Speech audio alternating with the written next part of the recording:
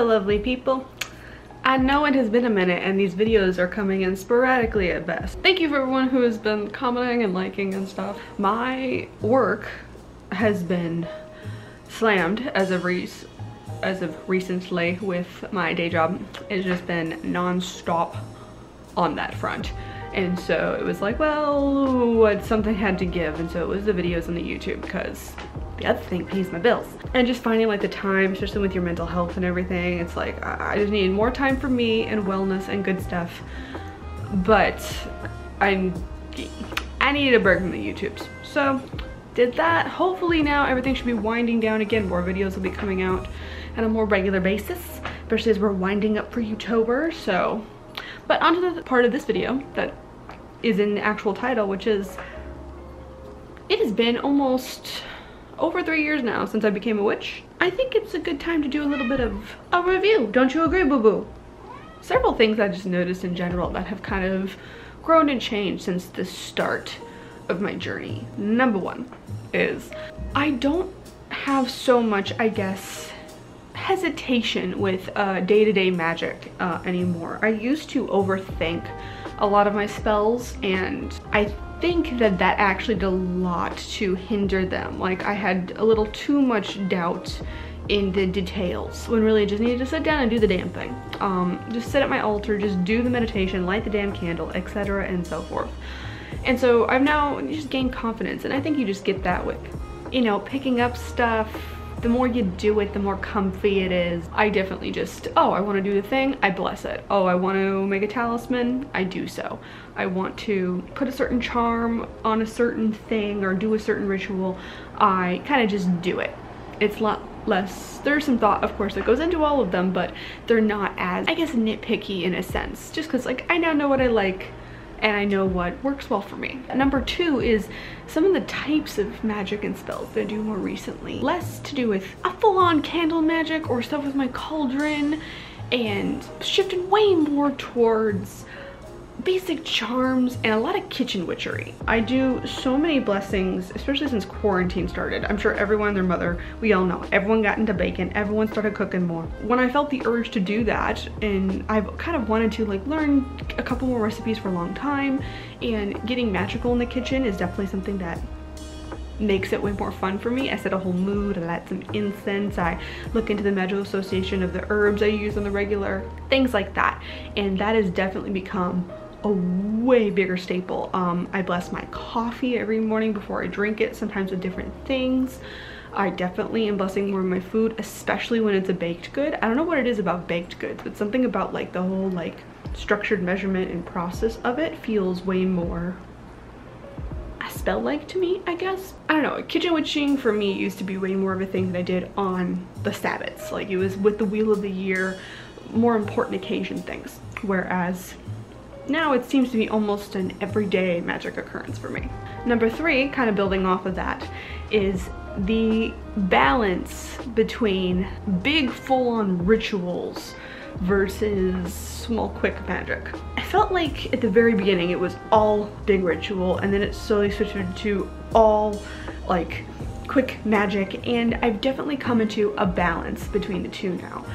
I definitely have those times when I do a full-on thing, it's very thought out, very prepped, but there's also just as many times as I go for a quick little thing. And a lot of times what ends up happening is I almost go and reach for the quick magic, and then as I'm doing the quick magic, I was like, you know what, this is a nice starter to this, as a little like spark to get the fire going of the energy, I guess. But I want to do something a little more intense, a little more thought out. So, and then I'll sit down and I'll plan out and I'll do that. And it's very just with my intuition of what goes best in the moment. But I definitely have balanced out the idea of like doing a whole in-depth big thing, and also tapping into those little everyday, small, quick magical occurrences that I think also feed into my magic very, very well. Are we on 4 or 5? I've lost count at this point. But another thing that I have definitely done more so is my meditations.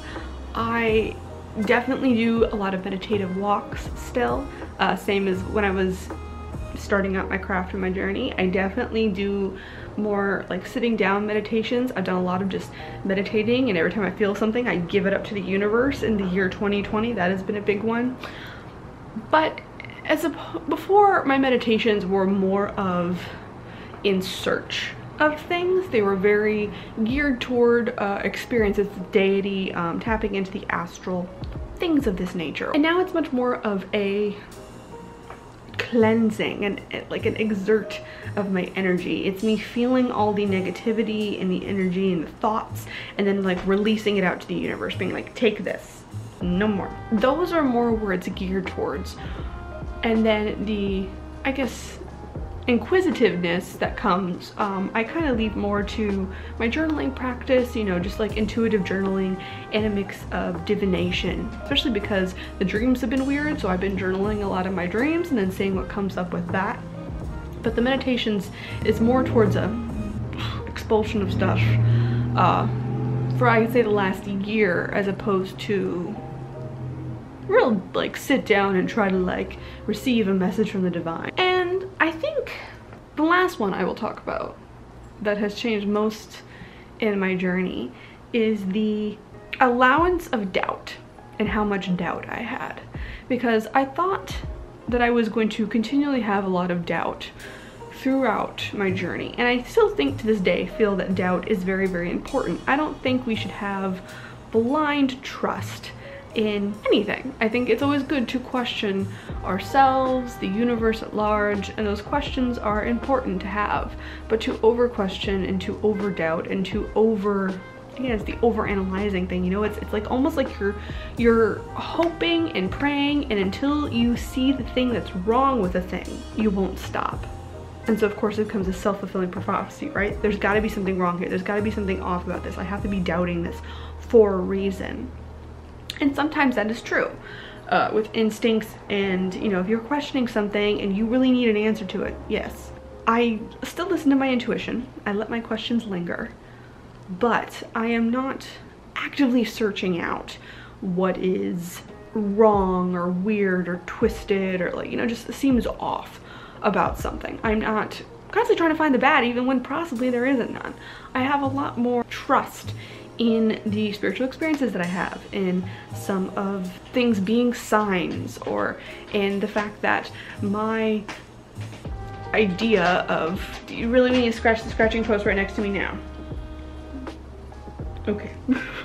I have a lot more trust, I guess, in myself and knowing my intuition, and knowing that if there is something wrong, then I don't necessarily have to peel back every single layer of something, that my intuition will kick up, you know, the universe will give me a bit of a sign. It eventually will come to light if there is an issue, but I don't necessarily have to hunt it down with such like vigor in order for that thing to be found. It will unveil itself in time. It's less of if it's too good to be true. It's some things are that good to be true. Some things just make sense and line up and, you know, work itself out. And I think that is very interesting, where it's just, I think it's also just a level of, again, like I said earlier, you trust yourself more. You know what you like, you know what you don't like.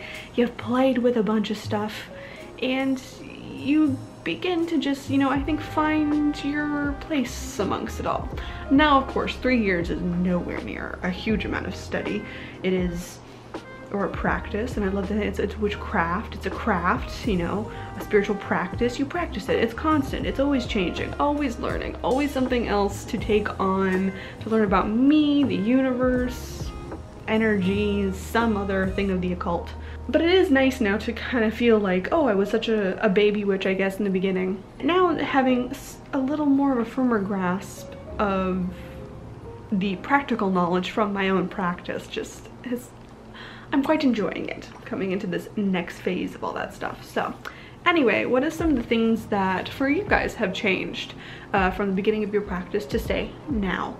Do you find you practice entirely differently? Are there certain aspects you've entirely discarded versus new things you've taken on? Do you feel like you were horribly wrong about some things and then totally correct about others? Or, you know, has it kind of been actually par for the course for you? Just very like, yeah, it's been a steady trajectory. Kind of just keep doing the thing and chugging along. Anyway, new videos will now be coming out on a more regular basis, I promise. So I will see you guys next week. Bye-bye.